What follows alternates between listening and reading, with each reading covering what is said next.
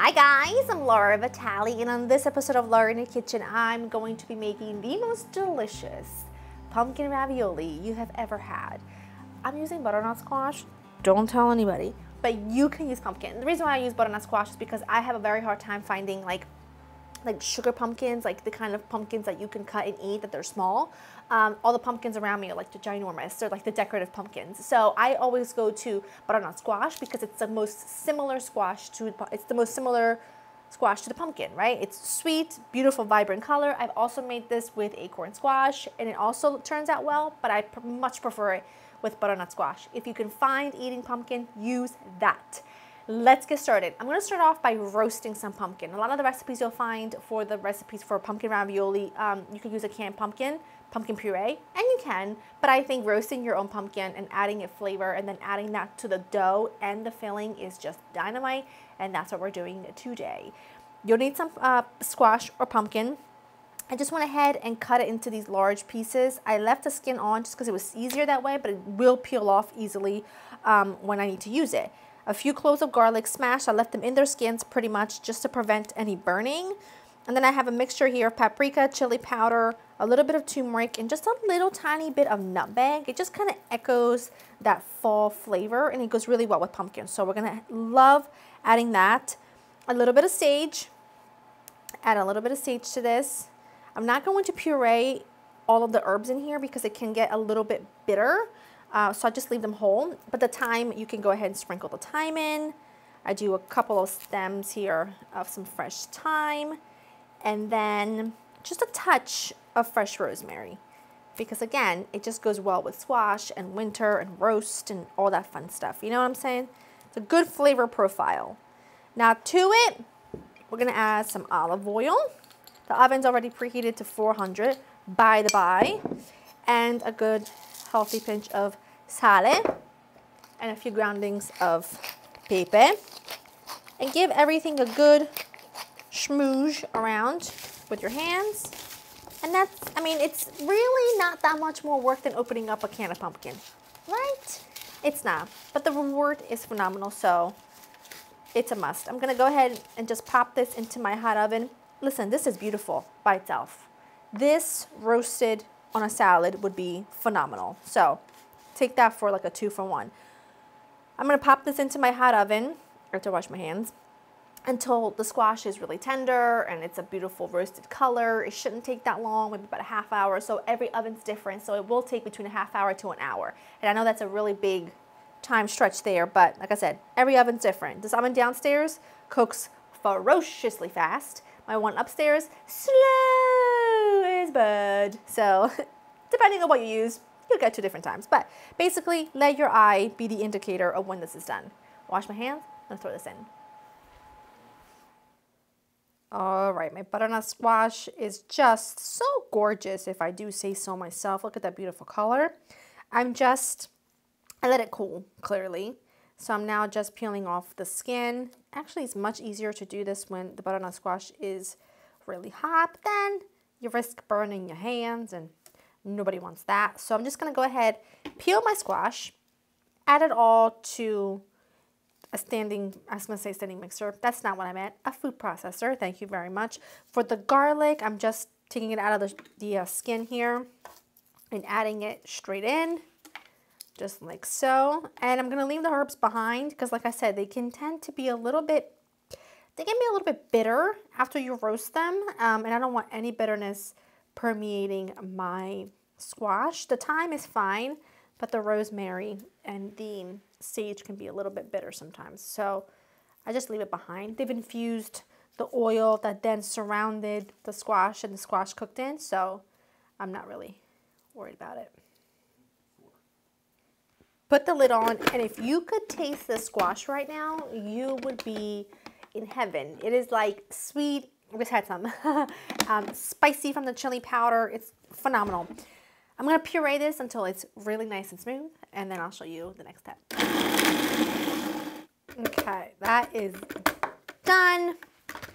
Getting it all out of here. It doesn't look like a lot. I'm not making a huge batch today because, well, I don't have anyone to feed a huge batch to, and I would eat them all by myself.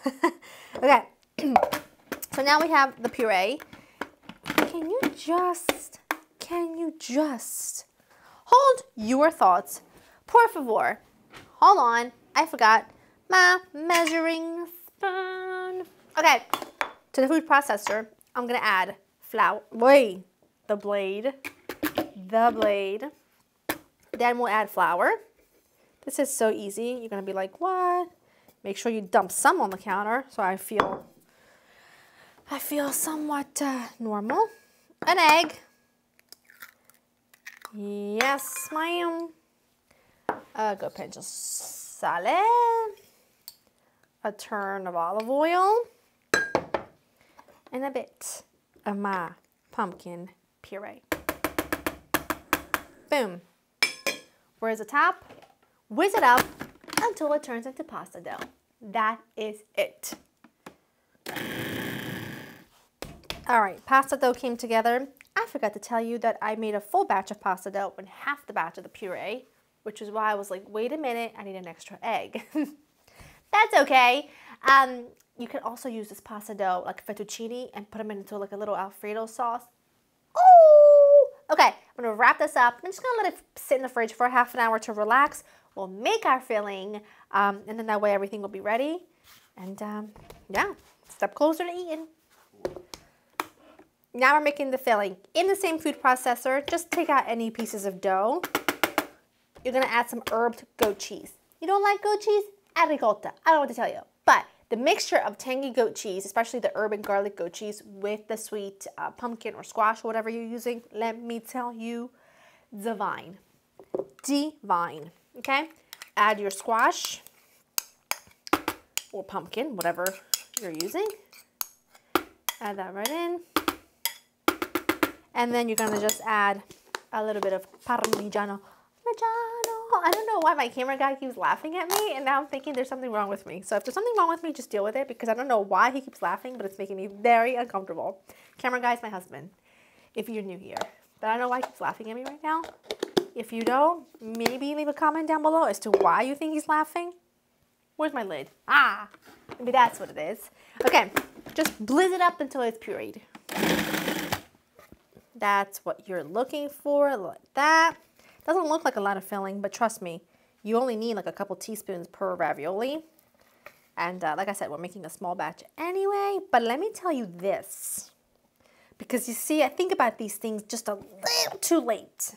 Because that's how I'm built, okay? If I was smart, I would have been making a couple batches today, freezing them, and adding them to my freezer so that they are ready for Thanksgiving or any last minute gathering. And you could whip up in a jiffy homemade pumpkin ravioli, brown butter and sage Parmesan walnut sauce, literally in like 4 minutes. But I'm just not thinking that far ahead, and I wish I had. However, I did make a double batch of the sauce, so I did think ahead, because I will be making fettuccine, but I will be keeping those in my fridge because we will be eating those this week. Make no mistake about it. I'm gonna pop that into the fridge along with the dough for like a half hour till I clear my desk here, and then we get rocking and rolling and making our dough. Well, rolling the dough, you know. Okay, flour your surface a little bit. Hi, can you see me? Hi. This thing in the way, but I can't help it. I can't help it. Okay, dough was in the fridge for like a half an hour. I'm just gonna go ahead and cut it in quarters. Here we go. Bada bing, bada boom. I'm gonna keep the other 3 covered. Like so, like that. It's good enough. I do like to roll in some flour, make sure nothing sticks. And then I kind of, this is gonna sound really weird, but to fit it into the pasta machine, which by the way, you can just roll really thinly by hand. I try to form it into like a rectangle so that it's just easier to fit into my pasta machine. You can have a little rolling pin kind of help you out. It's helpful so that you can actually get it into the pasta machine. Okay, that's good enough. I can just tell that this is going to be great. Look, there's still some thyme in there. See, the thyme leaves, a little bit of the spices. Okay, I got to bring this closer to me. Am I plugged in? I think I'm plugged in. Bring it closer to me. We start at 1 and we end at around 7. So shake off the excess flour, but you want to make sure you do have it dusted with flour, otherwise it sticks. And here we go. Last pass. This was still the original quarter. I just had to cut it in half because it gets so long. Beautiful. I have to cut it in half because it gets so long. I'm just going to go ahead and work with this for right now because, you know, I want to get the show on the road. Okay, this is a ravioli maker, if you will. They're not expensive at all. They're really, really inexpensive. They'll last you a lifetime and a half. Do I have flour on my face? I just feel like I have flour all over me. Anyway, you take your sheet, which your pasta roller will pretty much roll it out to the exact width that you need it. Don't pull it taut. You want it to actually not be super taut because you're going to take, this is sort of the insert that forms your wells. See that? That's what I like. That's what I like. Nice and easy. Easy peasy, Papa Sal would say. You're going to take some of your filling. Don't overdo it with the filling. You need literally just like a couple teaspoons each.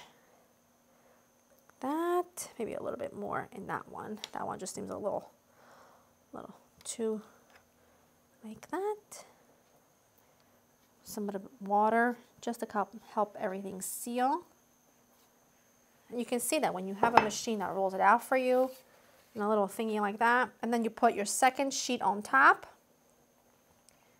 Okay, you push your filling down, like so, like that. Take a rolling pin, and then just, this is how you cut them out.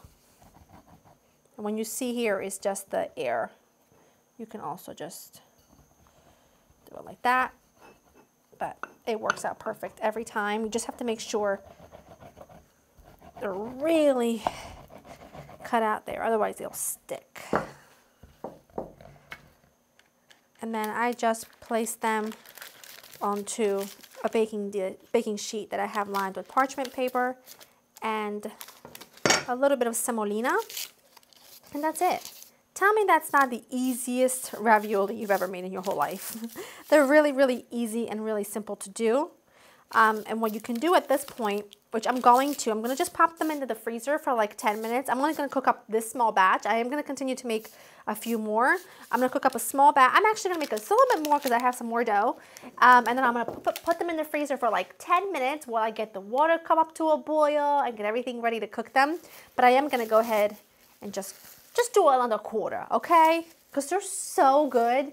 You're gonna want them for dinner. They're so phenomenal. Like, I can't think of anything better than like this for dinner, a really simple spinach salad, maybe a kale salad or something like that, with maybe some dried cranberries and apples and like a maple balsamic vinaigrette. And that with a warm baguette and a lovely crisp glass of wine. And if that ain't heaven, I really don't know what is.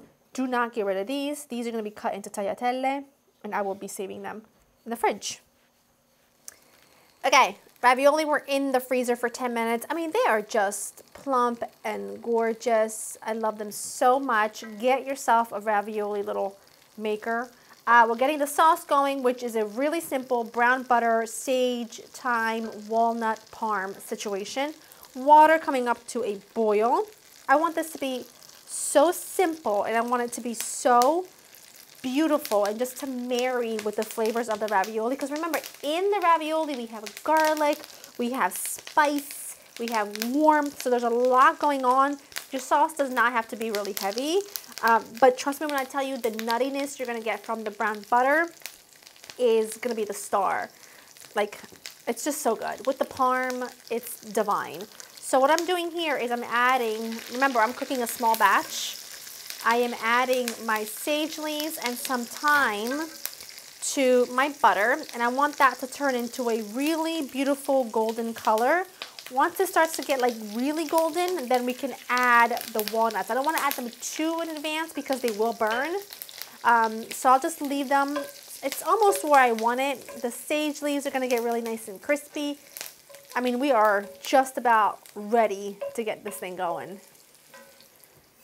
Now that the butter is a nice golden color, we're going to go ahead and add some chopped walnuts. And I'm just going to let everything get a really deep brown butter color, which it won't take very long at all. And once it's there, we will drop the ravioli in the boiling water. But I don't want to do that until, well, this is just about where it needs to be. And by the time it's there, the ravioli will be done, because the ravioli are only going to take a couple minutes to cook. So I'm actually just going to drop them in right now into the salted boiling water. Like I said, they don't take very long. So, and I am cooking a small batch, so I'm going to add them all at the same time. If I was cooking a bigger batch, I would absolutely not add them all at the same time, or they just get a really gummy mess. See, this is perfect. That is exactly what you're looking for. That is flavor to the gods right there. I'm actually going to turn it off. That is perfect. I like to leave the whole thyme in there just because it's pretty. And it smells so good. These babies are done. Yes. Beautiful. Like I said, they only take literally a couple of minutes. You get them coated. Oh, honey. I want a bit more black pepper. And then, parm. Beautiful. That, my friend, I mean, that is luxe, if I do say so myself. I'm going to turn that off because I do not want to risk overcooking these gorgeous pillows of absolute heaven. Now, I'm going to be honest with you. I really am very mad at myself for not making the entire full batch today, because I would have loved to have had these in the freezer and ready for Thanksgiving, or like any time I need like a special little something to throw together, or if I just want some ravioli in the middle of a busy week and I just can't make myself fresh pasta on a whim, you know? Disappointed in myself, but it's okay. I have extra dough. I will make it work, but these would be fantastic to just make, keep in your hand, keep in your fridge, or your freezer, I should say. And then you have something really luxe, ready at a moment's notice. They look beautiful. The sauce looks beautifully bronzed. The sage is crispy. Can you hear that? Thumbs up if you can hear that. It's actually so good when you crisp up herbs. Sage is one of those herbs that just crisps up really well. And the ravioli, the texture of the pasta is phenomenal. You can see it doesn't fall apart, it becomes a gloopy mess. The filling is just creamy and delicious.